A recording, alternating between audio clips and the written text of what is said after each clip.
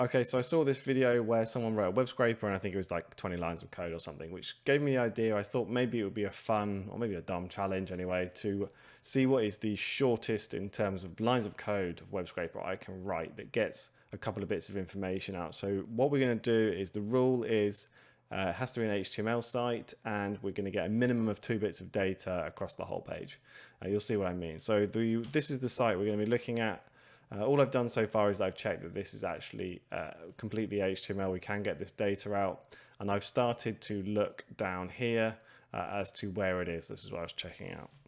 So the other thing I've done is import requests, pip install requests HTML. That's what I'm going to be using because that's requests and a HTML parser all in one. So let's get that. Let's do import requests. Actually, we need to do from requests HTML import HTML session. Form from. Cool. Now that's done, we can do s is equal to HTML session, and then we'll do r is equal to s.get, and I've already copied the URL, and that's it there. So now we want to start looking at here. So we found, I looked earlier and I came all the way through the whole of the website. You can see as we go down, the whole kind of like bits of information get hovered. Go turn blue when I hover over them, and I settled on this div, so you see it disappears. And then inside of here I had this UL class Metro Mosaic, which I guess is the the way they described it, and there's all the list items in here which appear to be all of the stories.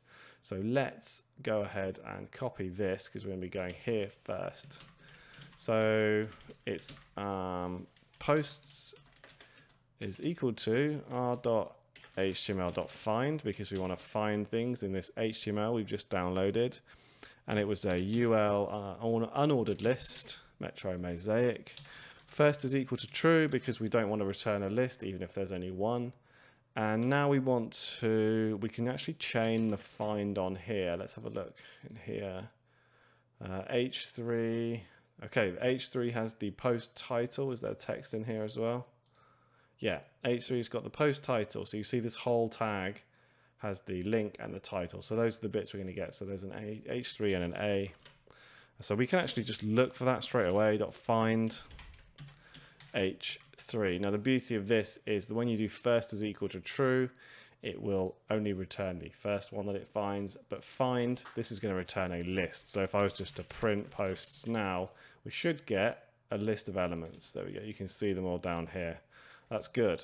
Okay, so now we can iterate over that list. So let's do for post in posts, and let's print post.text.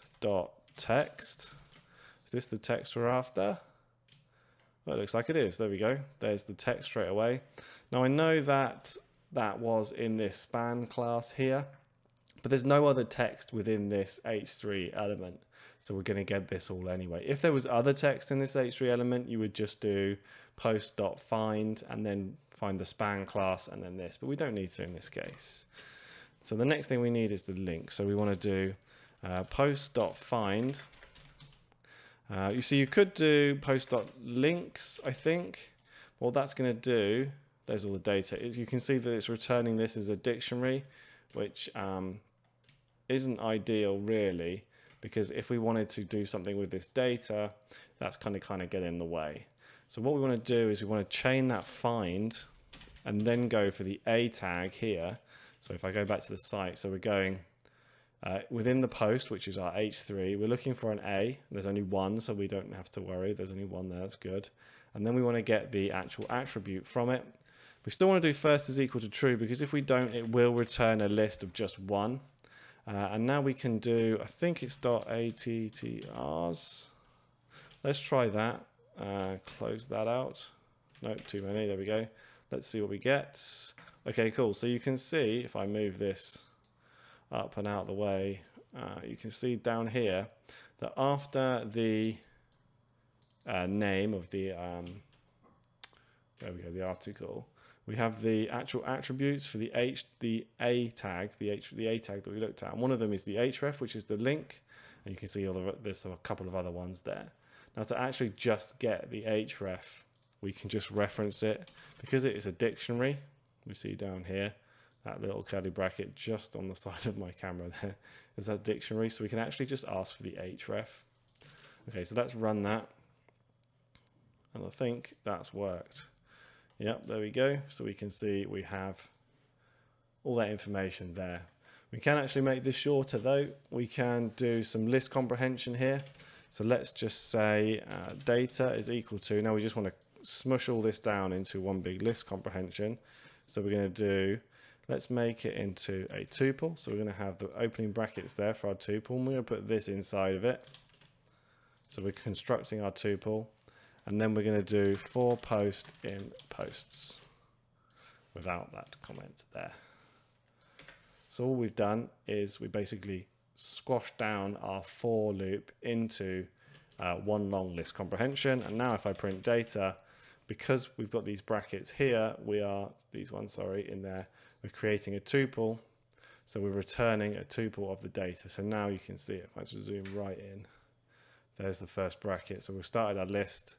There it is. So that's our tuple with the title and the link to the post. Now, there we go. I would say that's 7 lines of code. Let's move that one away so I can call it 6, and we're done. So that took me all of about 5 minutes to do, and 6 lines of code. Now, you could pretty much do this with any HTML website, but obviously there's a lot more to web scraping than this. So if you want to find out more, check out this video on the screen now for much more in detail videos.